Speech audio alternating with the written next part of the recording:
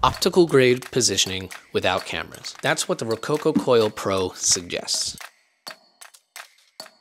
I've been waiting nearly 3 months for this to come in to test it out and see how much of an impact on quality it can have on a mocap suit that I'm already really happy with. Now on Rokoko's site, they say, for the first time in motion capture history, harness the power of hybrid EMF and IMU sensor data to achieve optical grade global positioning without cameras. Now I've used mocap for nearly 8 years at work, and it's become such a big part of my process, so much so that I wanted to get a suit of my own. Now something that's standard across all mocap systems is cleanup.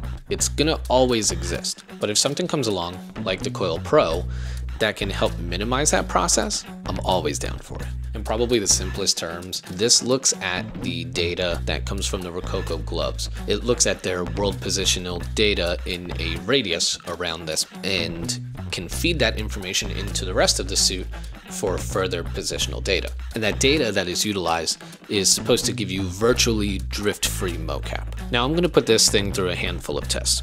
And the tests, I'm going to do 2 takes.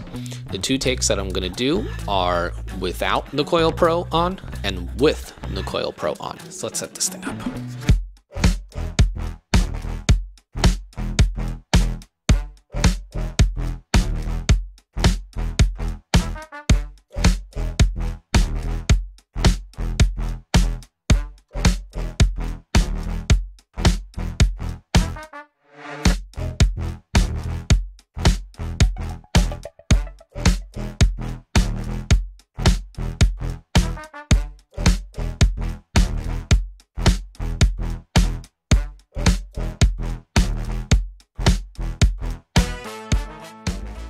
So after recording, I exported all the takes from Rokoko Studio and brought it into Maya and retargeted it to an Iron Man rig that I have. Now just to clarify, all this mocap is the raw data from Rokoko Studio. I didn't do anything to clean it up either in Rokoko Studio or in Maya. This is purely just retargeted from that program. So let's look at the hands. On the left is without the Coil Pro and on the right is with the Coil Pro. So far, pretty comparable, but where it really sticks out is the hands going over each other and the clapping. So you notice here, let's look at without the Coil Pro. Without the Coil Pro, the hands don't really know where they hit, where they actually make that contact. Already there's a drift immediately. And I calibrated before every single take just to be on an even playing field. But if you look at with the Coil Pro, I mean, this is great because it does stop. Is it perfect? No, it's not. You know, there's still, the fingers aren't completely straight. The palms aren't, you know, completely stuck together.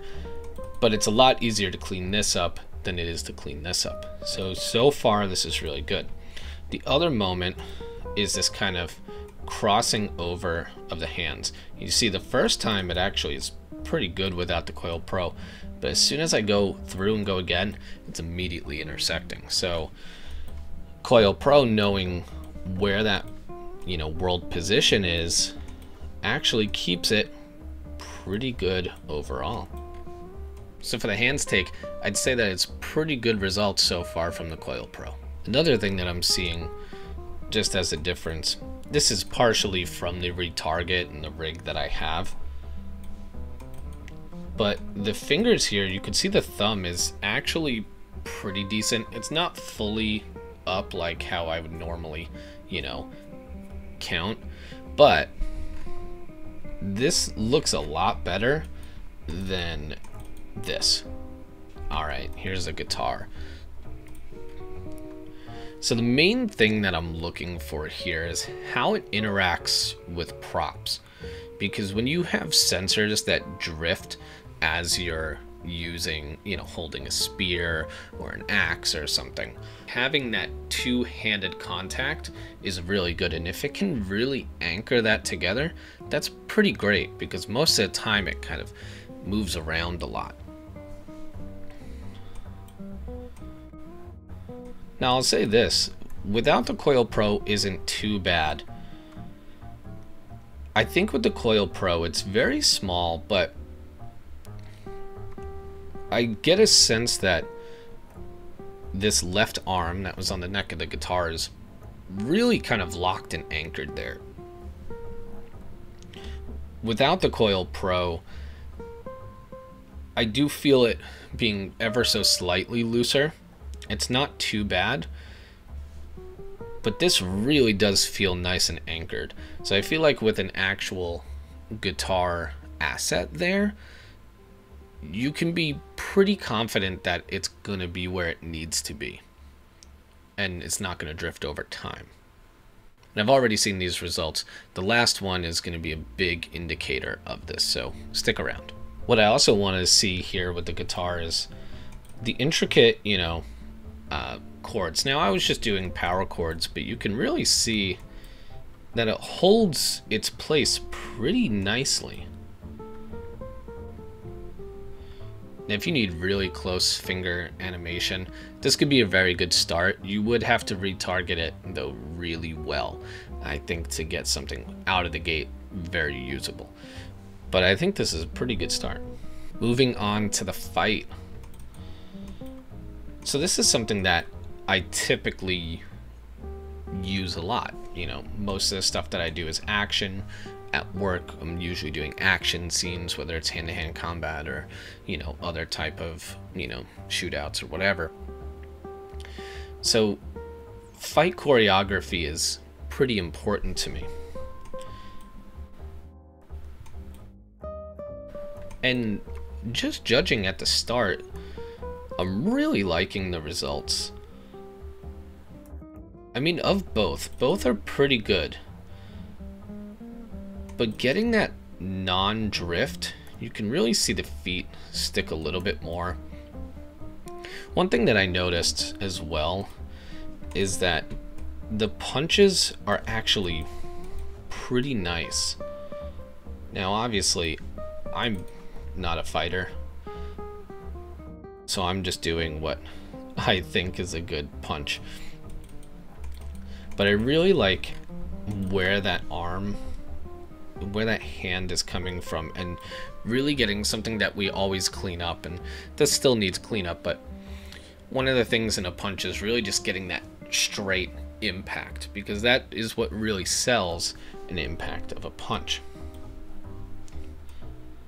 It feels pretty good. Let's look at the without Coil Pro.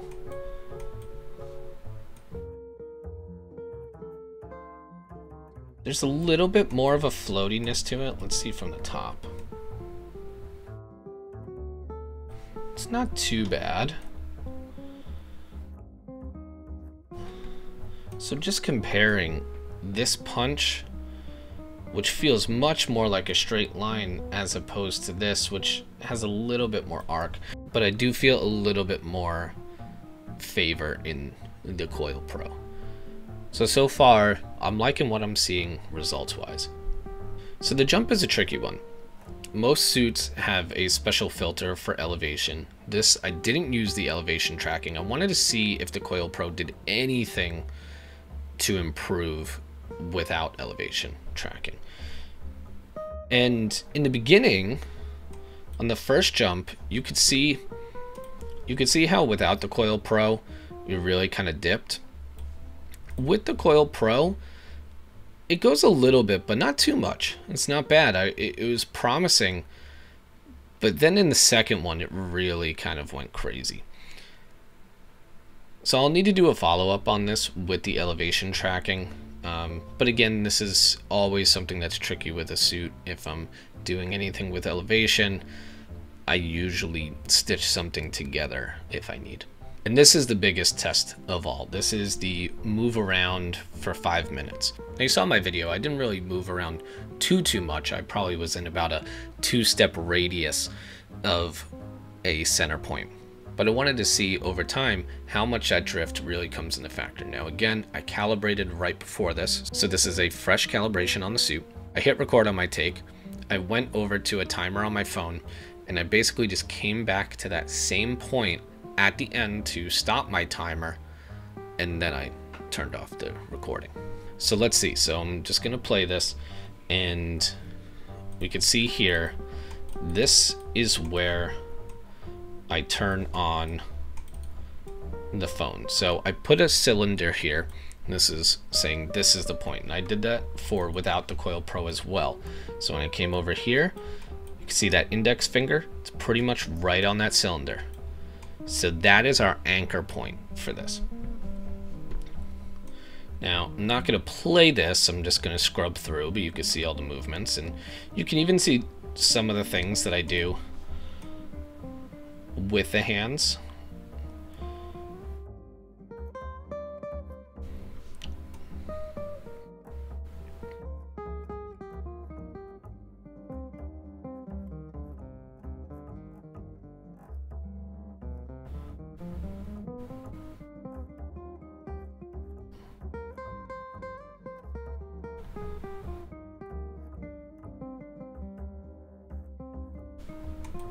This was a fun little area to see. Putting my fist together, clapping the hands, and then putting them on my head. That's some pretty good results right there. Also, this is something that I just want to point out. This is a very small, subtle thing, but got me really excited about these results. Crossing the arms in Mocap is terrible for cleanup. It got to a point on a couple of productions that when we were doing it, it was like, when you're acting, do not cross your arms, because it is a pain to clean this up, to get it looking right. This though, out of the gate, looks pretty good. There's a little bit of jitter in it, but it holds pretty well, so this might solve that. Alright, let's fast forward again.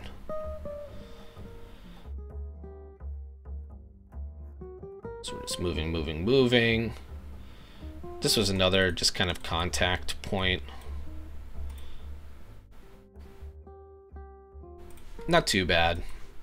Needs a lot more cleanup, but not too bad. Okay, and we're getting down to the end here now. So now, this is the moment of truth, right? How much drift? Now, as I'm scrubbing through, it doesn't look like this guy moved that much, and doesn't look like this guy moved really at all. But as I go back to the phone, I mean, look how much drift that is. That's pretty drastic. So that means that the feet, the root, are just sliding ever so slightly as we go across. Now, if we come to our Coil Pro guy, look at that. Exactly right on it. It's really exciting because that actually means that Rokoko is truly delivering on their promise of virtually drift-free mocap. And is it exactly optical quality? It's not bad for an inertial suit. It's pretty great. Let me know in the comments what you think about the Coil Pro and the results that I presented here. And for more tips and tricks on how to stylize mocap, improve your mocap quality, and how to approach scenes from a cinematic standpoint, check these videos out here.